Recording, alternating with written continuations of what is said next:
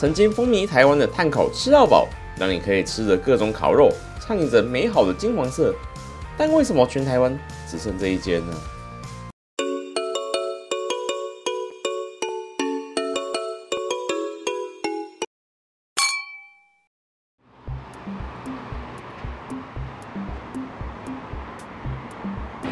大家好，我是偷刀。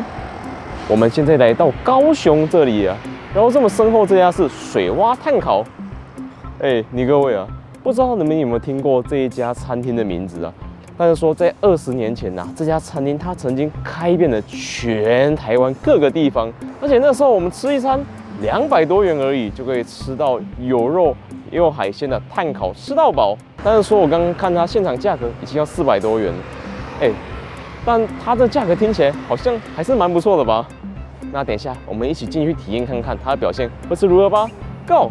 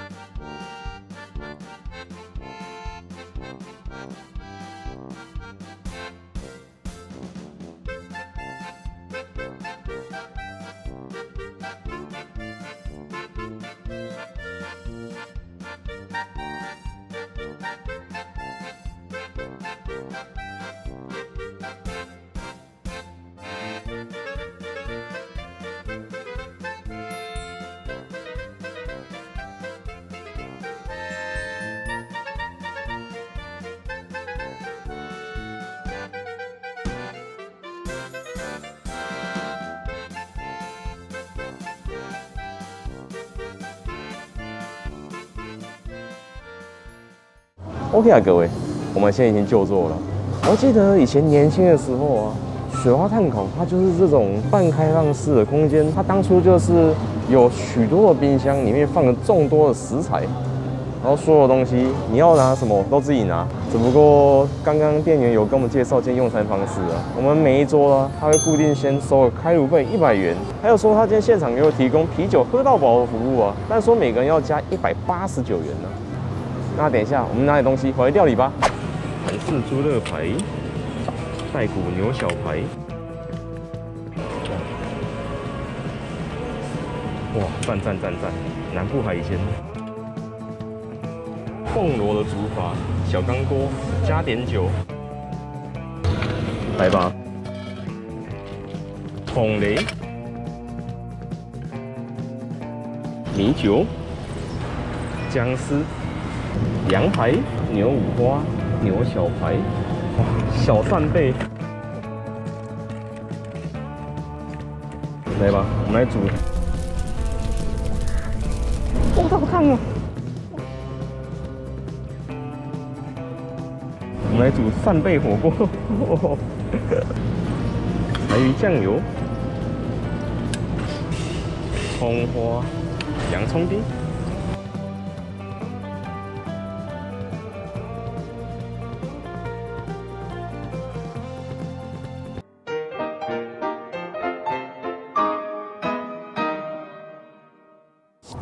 OK 啊，各位，那我们先拿完第一回的食材回来了。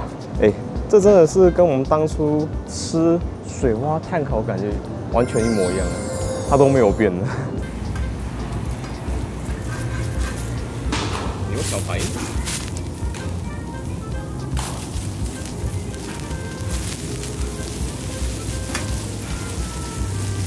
你觉得这样子用炭火烤，跟用瓦斯炉烤有什么差吗？来，韩式猪肋排。Oh my god！ 各位啊，我现在才发现说，我们刚刚喝了酒，还有吃了刚刚那些肉啊，结果我摄影机竟然当掉了，哇！那我们等等，之后再拿一次吃给各位看的啦。不过我们就用这个美好金黄色敬各位啦。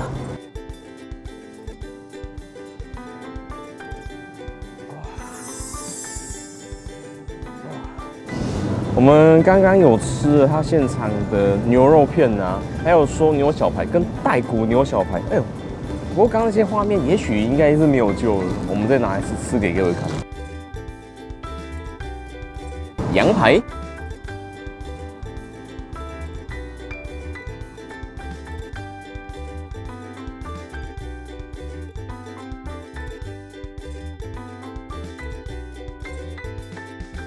虽然说这羊排吃起来是十分的有嚼劲，但是我们今天花400多元就可以吃到这种带骨的羊排，你不觉得这个好像也没什么好钱的吗？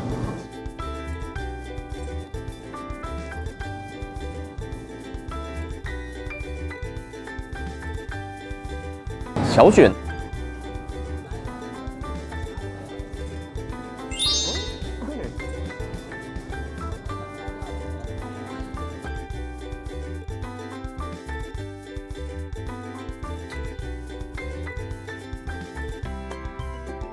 还有各位啊，我们刚刚煮的米酒凤螺应该也差不多了啦。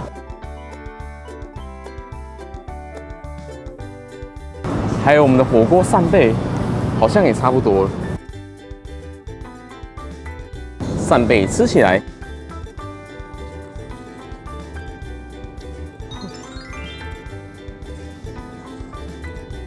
虽然说今天它提供了扇贝小归小啊。 但我觉得，如果你一个吃不够的话，那你就直接拿一整锅回来吃，也可以的啦。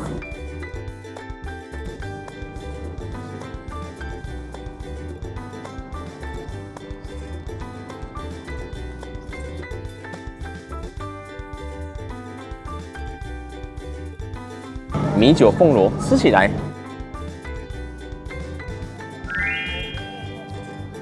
我们拿这凤螺加了米酒，还有姜丝这样煮完之后啊，除了留下它原本的鲜甜之外，然后吃起来还有米酒的香气啊，哎，这样吃很好吃哎。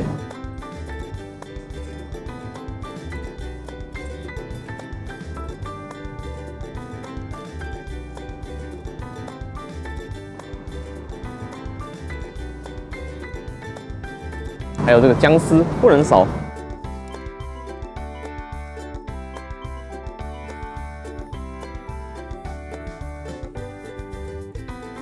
韩式热排，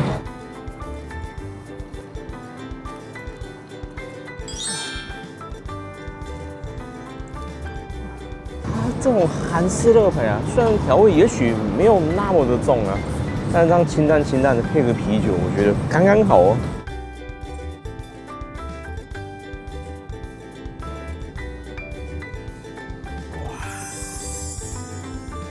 OK 啊，各位，那我们吃完第一回合所有食材了，那我们再去拿下一回合的东西回来吃吧。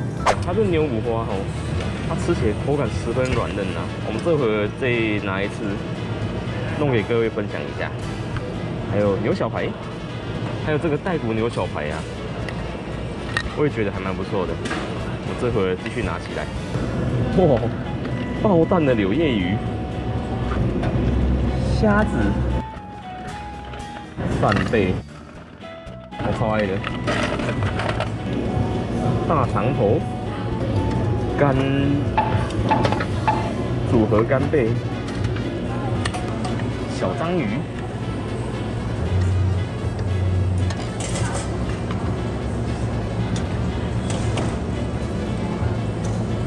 腌猪肉排，你就拿一份吃吃看就好了啦。台湾秘鲁脆蕊。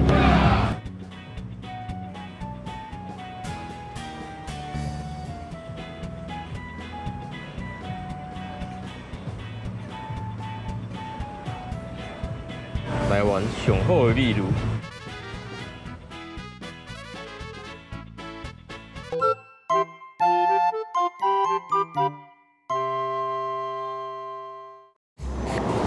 ，OK 啊，各位，哇，那我们这回合继续吃起来吧。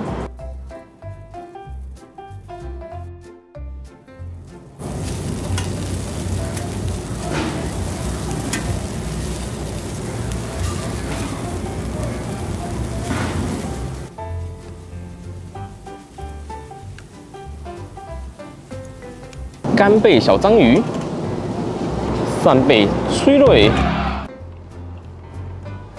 看到这个画面，你不觉得感觉很舒服吗？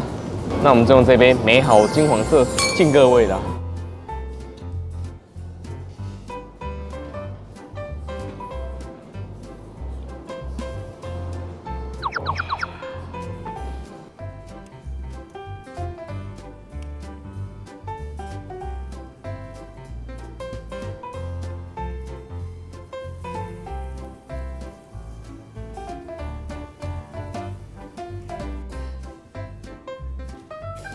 牛小排吃起来，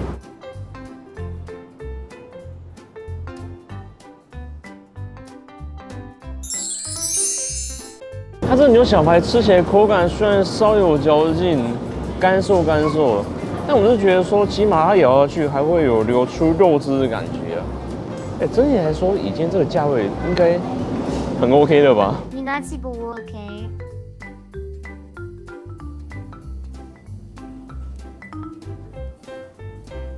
肥牛肉片，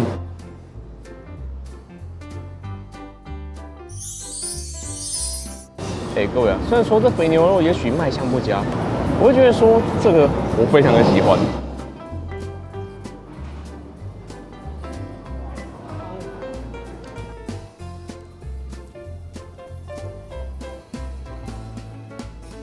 那我来加一点洋葱丁，配着吃。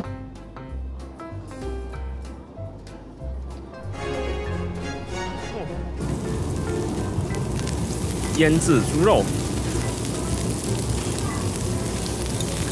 我们今天这样用餐的半开放空间呢，就像我们之前在澎湖这样吃炭烤的感觉啊，非常的舒服啊。可是我是蛮好奇的，它到底为什么当初会在台湾啊这样一间一间的消失啊？因为它明明是很有魅力、很棒的炭烤餐厅啊。你们知道为什么的话，麻烦分享一下你的看法啦。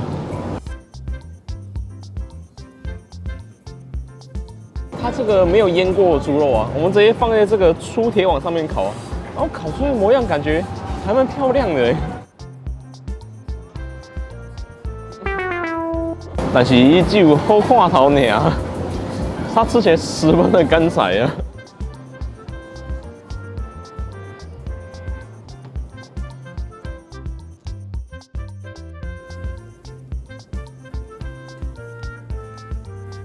肥肠吃起来，肥滋滋的。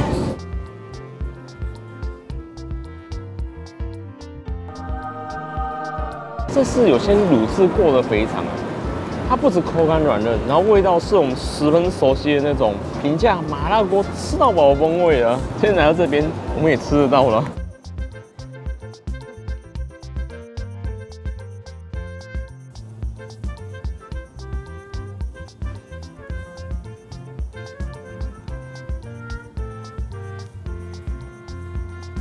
肥牛肉继续吃起来，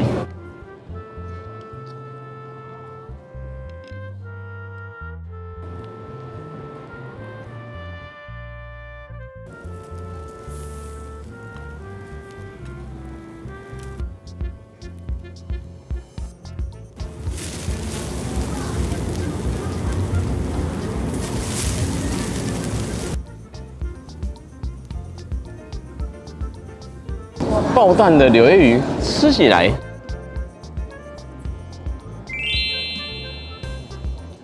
这种柳叶鱼啊，它只要有这种爆蛋的啊，它吃起来就是美味啊 ！Oh my god！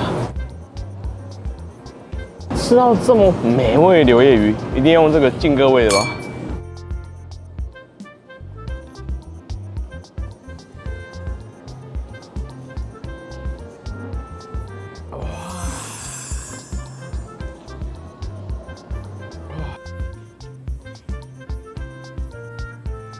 腌猪肉，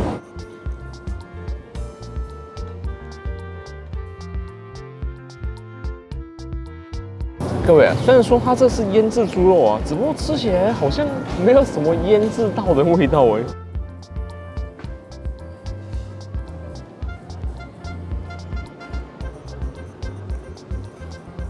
们配点洋葱吃起来。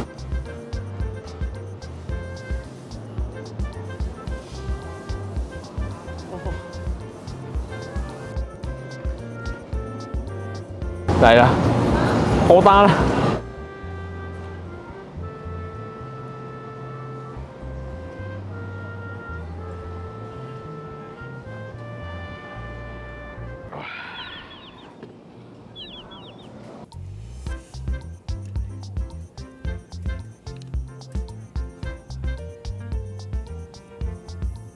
带骨牛小排，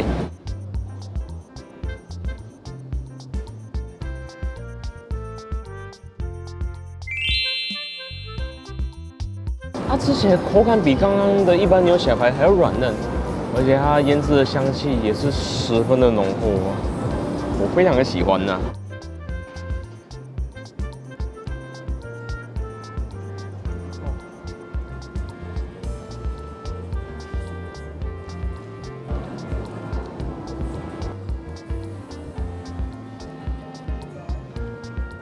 我们这用台湾啤酒敬各位啦。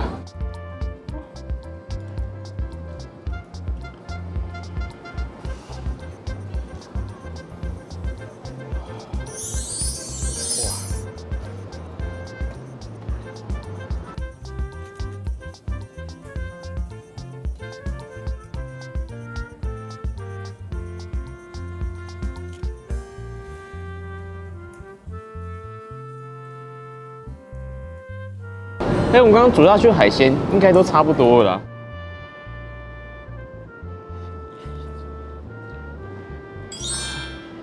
哇！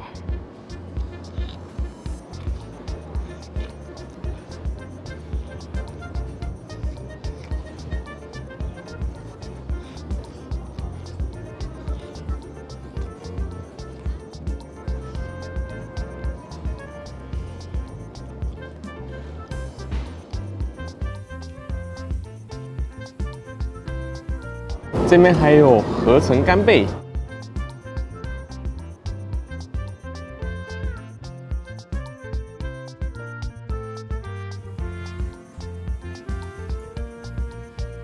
小章鱼，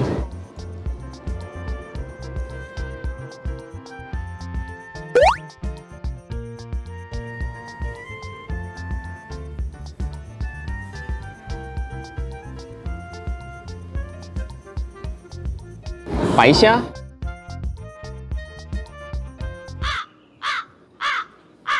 可是有可能是因为它冰得太久了，所以它的口感吃起来有那么一点干扰的感觉，可是却还保有鲜味。那我们用这个金黄色敬各位啦。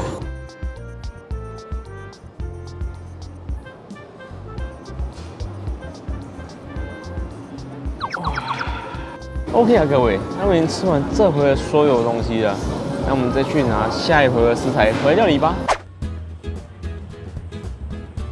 牛五花，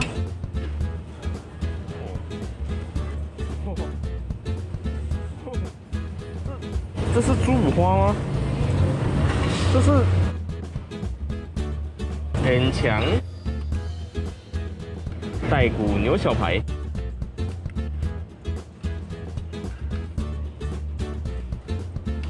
有够赞的，扇贝、沙蟹，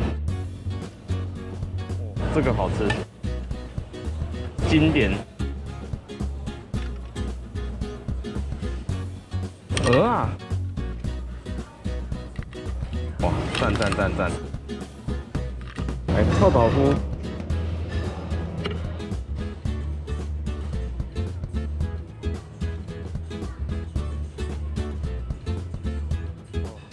完毕。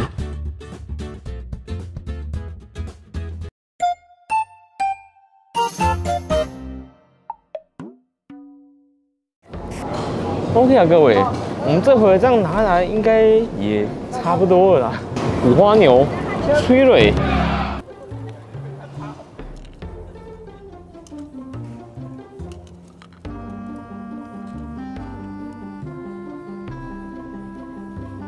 我们趁料好之前，我们先吃一下麻辣臭豆腐。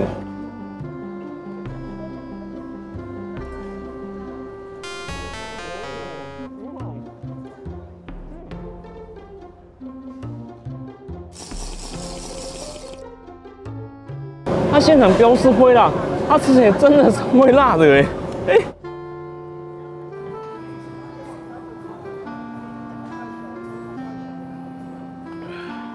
好险，我们今天有点啤酒喝到饱啊！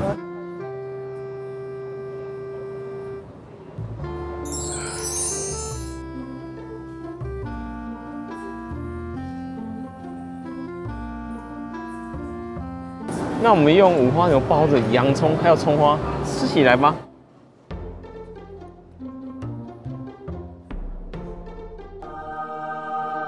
我们用这个肥牛肉包着洋葱丁还有葱花，吃起来有一种清甜的感觉。哎，这样很好吃哎。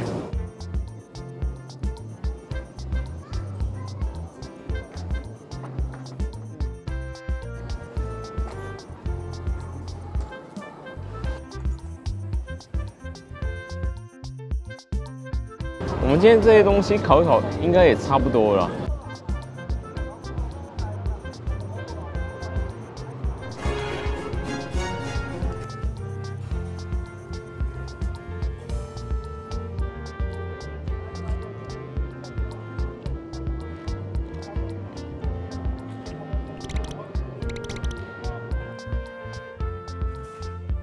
那我们大肠继续吃起来。它这猪大肠卤汁的味道，也许我们在平价的麻辣锅吃到饱就可以吃到了。可是我们今天来到这边呢，能够用烧烤的方式去料理它，它这风味真的是还挺不赖的耶。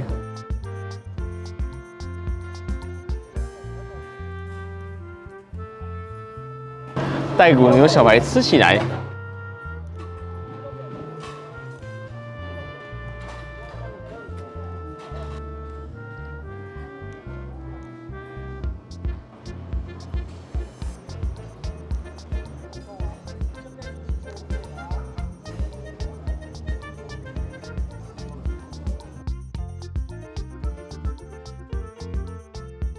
贵的东西贵吧呢？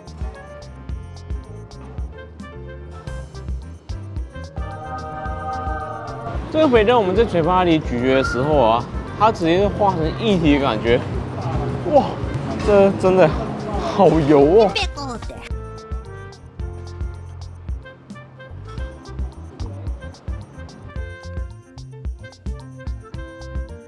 烤鲜科。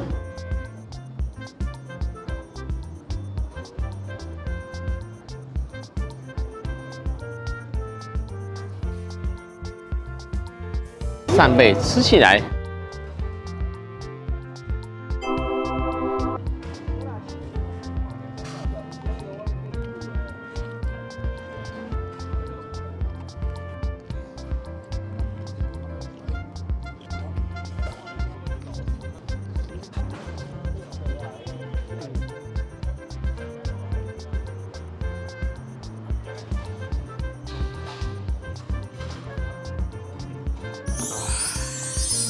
我们等一下应该吃点甜点，也差不多了啦。OK 啊，各位，那我们这回合吼就拿了甜点还有啤酒，刨冰吃起来。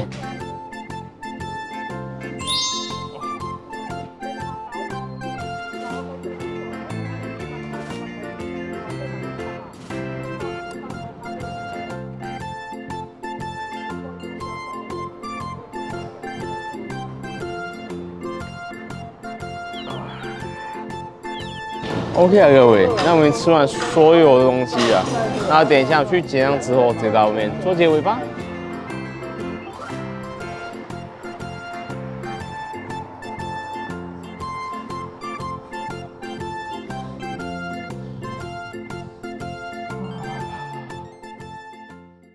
OK 啊，各位，我们现在已经回到我们的旅馆了啦。你看我靠，已经提更啊。哦，我们昨天回来啊，真的是醉到说有点没有办法做结尾了，所以我们早上醒了之后，我们再跟各位分享啦，好不好？我们一个人在平日晚餐场，我们的消费总金额是800元，其中包含了开炉费100元，还有我们家酒水的服务费。只不过我们这样800元就可以吃到这样下叫了。虽然说它现场提供品项啊，我觉得是非常的多。种类非常的丰富啊。但是说，也许它整体的品质也许不会跟我们吃到那种一餐要1、2千的烧肉可以比的。但是说，我们今天来这边吃的就是那股情怀味啊！真的是，他这家店我真的觉得它是很棒，可是不知道为什么它就是一家一家这样消失啊，这真的挺可惜的。但如果有人问我说，今天要我再花800元回来这边吃的话，我 OK 吗？各位，这当然 OK 啊。但是我们以这个价格的表现来看呢，它今天整体的食材它提供丰富度是非常的棒的，无懈可击。但说整体的品质可能就刚好是符合它这个价位的水准了。但我是觉得说，我们今天可以一个人来这边用餐，用炭火烤着肉、烤着海鲜、煮着火锅，然后配着啤酒，好好享受这股高雄的氛围。你不觉得这感觉好像也还蛮不错的吗？好不好？那各位看到这边有什么推荐吃到饱餐厅，欢迎留言告诉我，我看到就去回答。还有，如果喜欢影片的话，按赞、订阅、加分享，也欢迎加入频道，跟放送超级感谢功能支持我们哦。那我们就下个影片见啦，拜拜。